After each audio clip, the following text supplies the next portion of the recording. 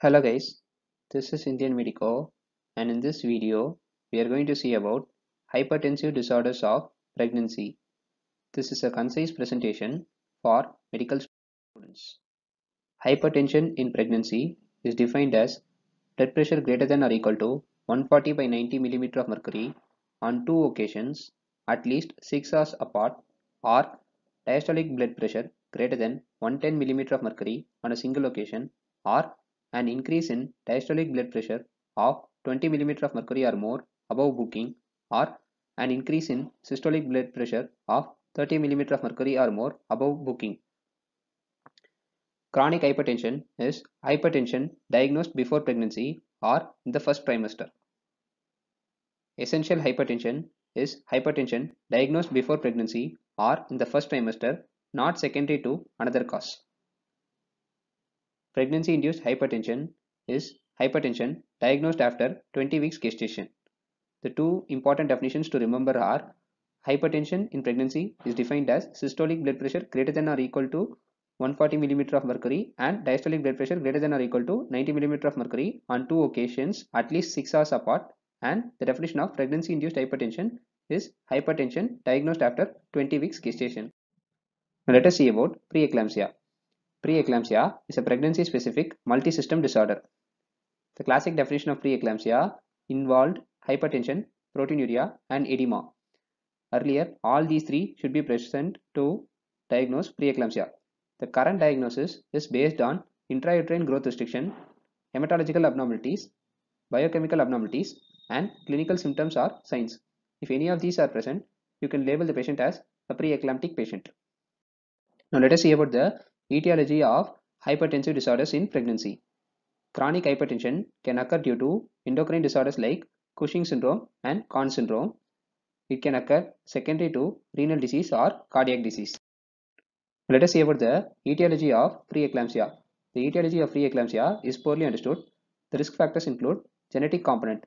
A strong family history might lead to preeclampsia in the current pregnancy, primiparity, multiple pregnancy, obesity, extremes of age, new partner, diabetes, chronic hypertension, antiphospholipid syndrome, renal disease, and molar pregnancy. All these are risk factors for preeclampsia.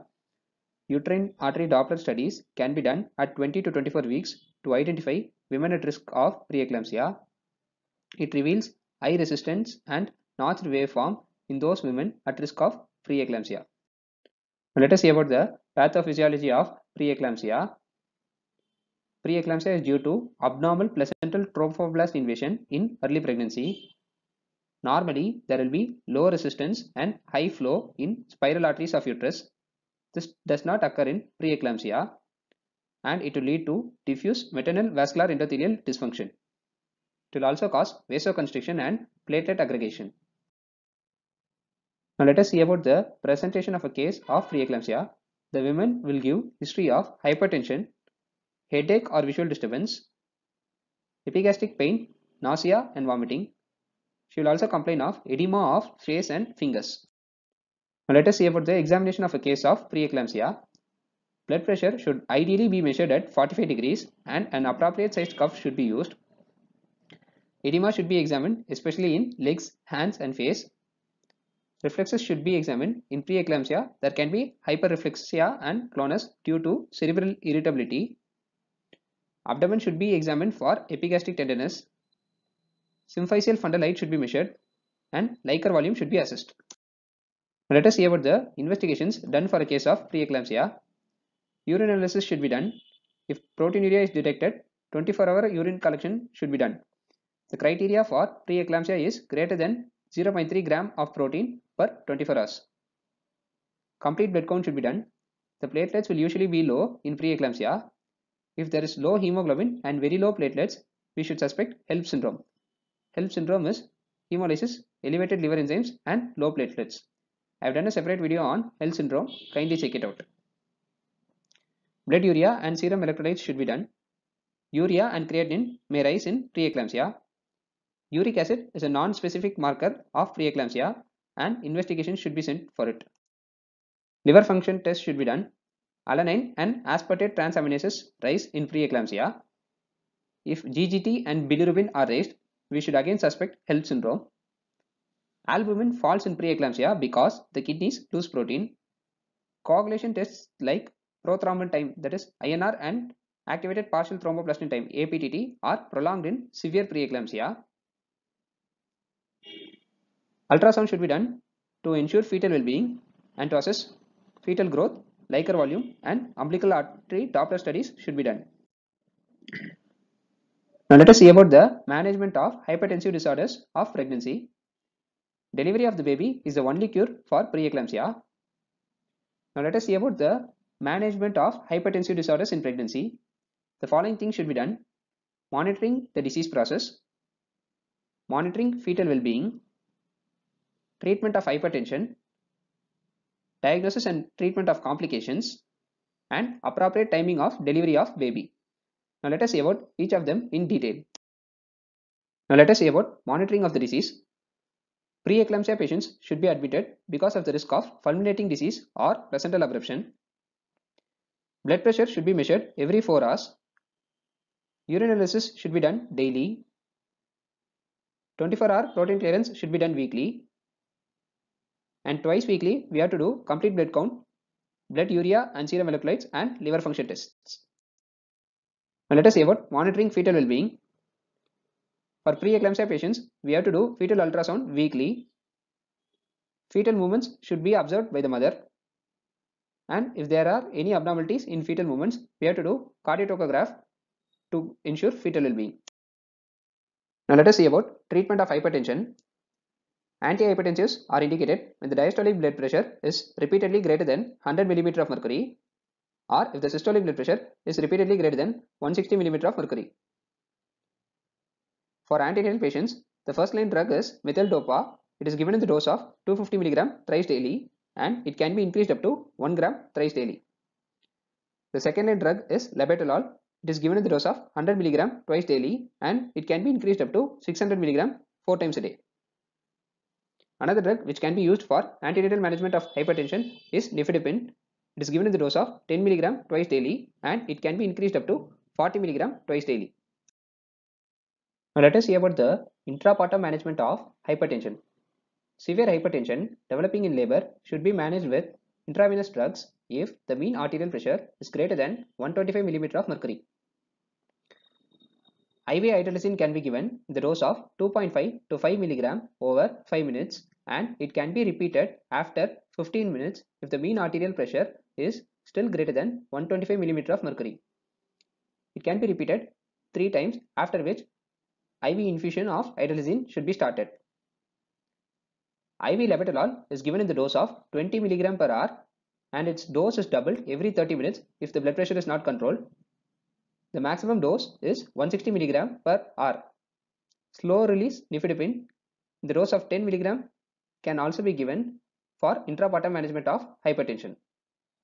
Before giving intravenous hydralazine or labetalol, colloid bolus should be given to avoid a sudden drop in blood pressure. Continuous cardiotocograph is required to detect sudden hypotension, which can cause acute uteroplacental insufficiency. Remember, the target mean arterial pressure is less than 125 mm of mercury. Now let us see about the postnatal management of hypertension. Methyldopa is discontinued after delivery. If the hypertension has been moderate or severe, we have to start labetalol or atenolol in the postnatal period.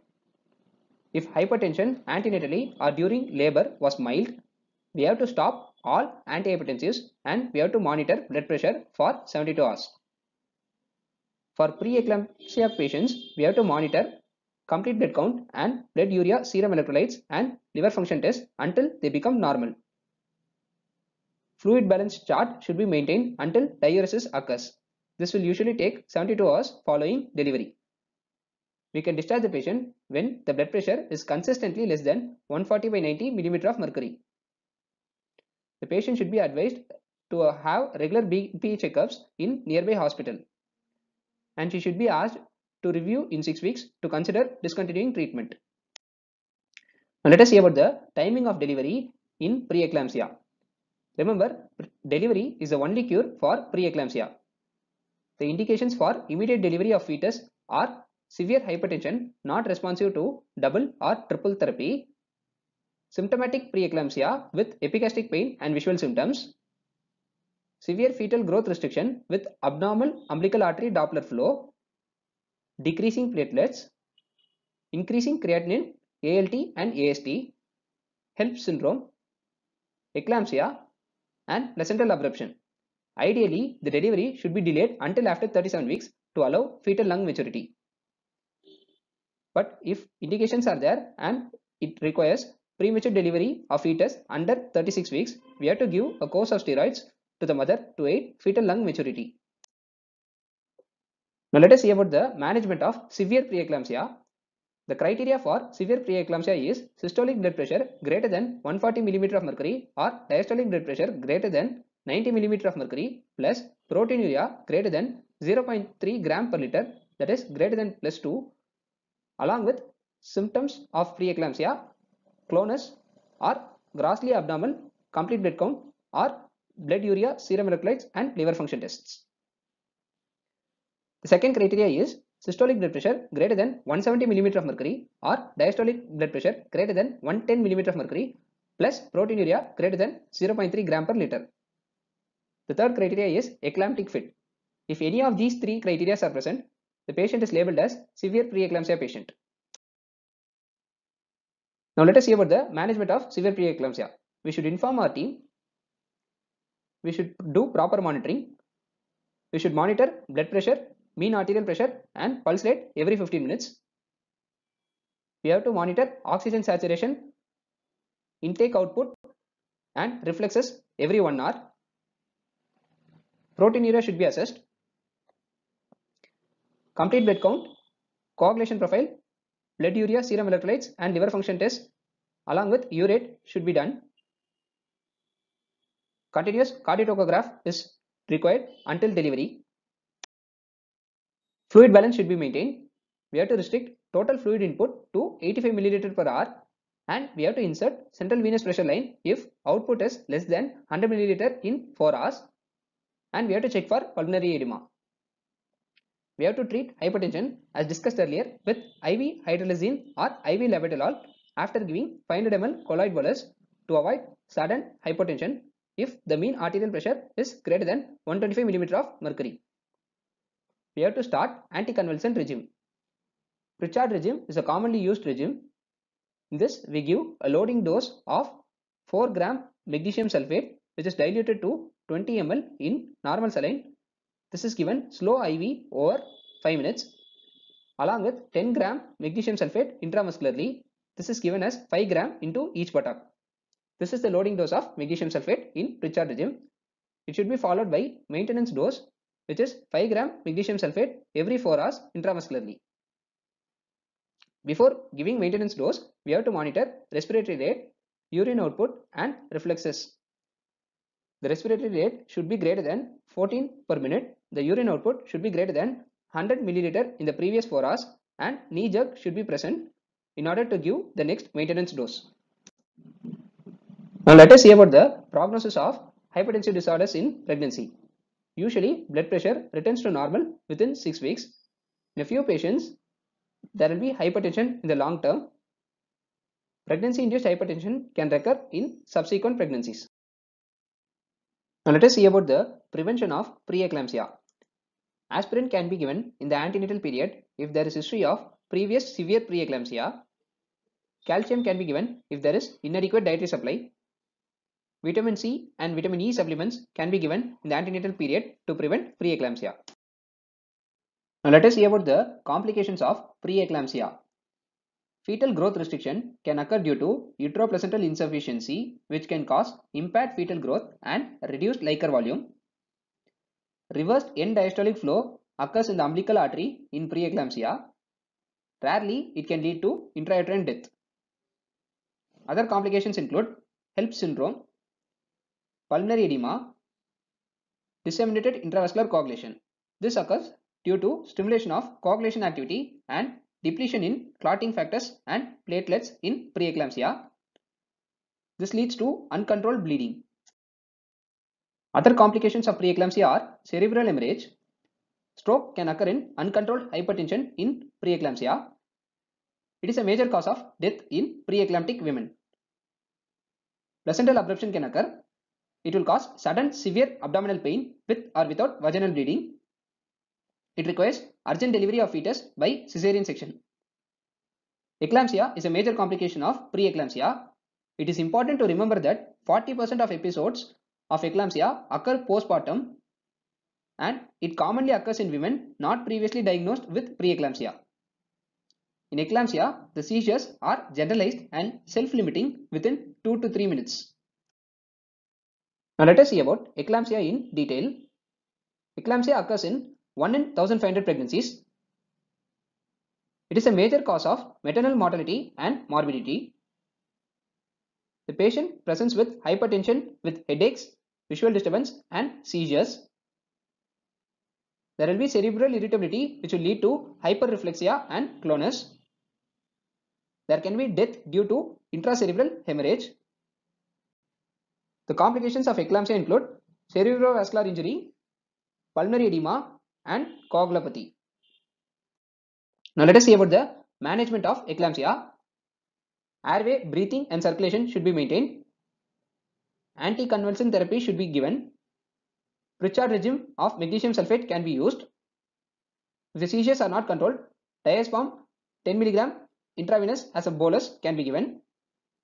We have to control blood pressure with antihypertensives. We have to prevent pulmonary edema by strict management of fluid input and output. If you have any suggestions, please let me know in the comment section. For more such videos, please check out my playlists. If you like my videos, kindly subscribe. Your subscription will encourage me to make more videos. Thank you.